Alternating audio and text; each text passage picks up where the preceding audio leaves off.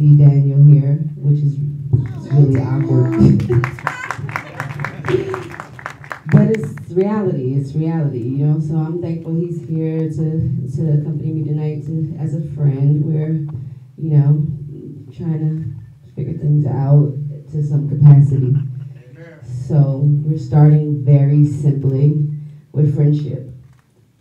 Again. What can viewers expect from the rest of the season?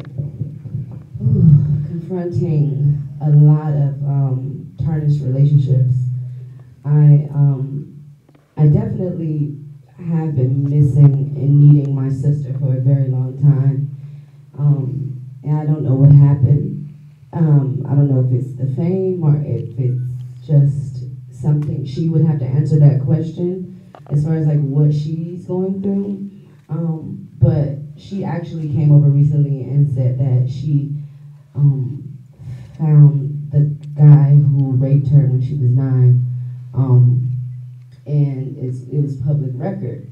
And when we met, I was gonna ask her like, what's up? Like, what are you dealing with that I can possibly be more supportive of? Because the support I'm looking for, you just don't have it for me. So I'm trying to figure out what's going on in the situation because I need my sister back to some capacity. Like, and she's admitting that she's fighting a lot of demons and a lot of things that's happened to her in her childhood that she's trying to get over. And so I am definitely looking forward to finding that out. Being one of the pioneers of reality television, what made you decide to return to TV again and bring the whole family along?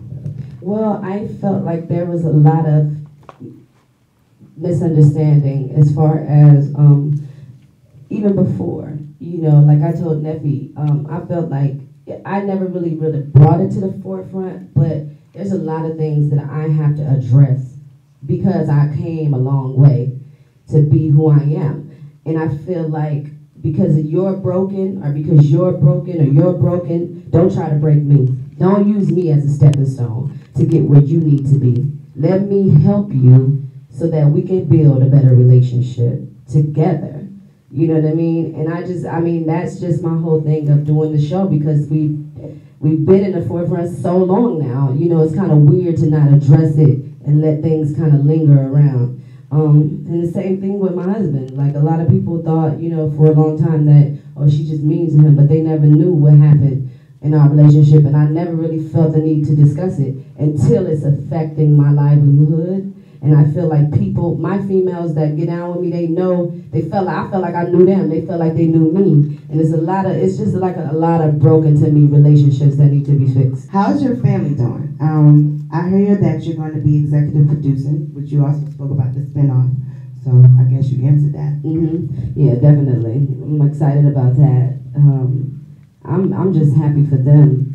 You know, I mean, they're not only establishing themselves and making money, you know, but they also, I feel like it's a blessing to be able to, because not everybody can, you know, have the authority to actually address that in front of everybody, you know, and make that happen for themselves, not only for the people out there that's watching, but for yourself. You should want to grow, you should want to change or try or see, or, you know, face it, just face it.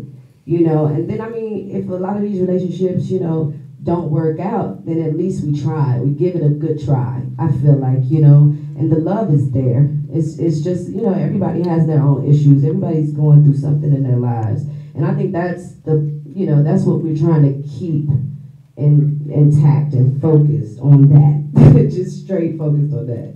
Absolutely. And it's not a bad thing that you are, at least for a period of time, able to help them, make some money. Yeah, that's good. That ain't never bad. Yeah, that's good. I'm happy for that.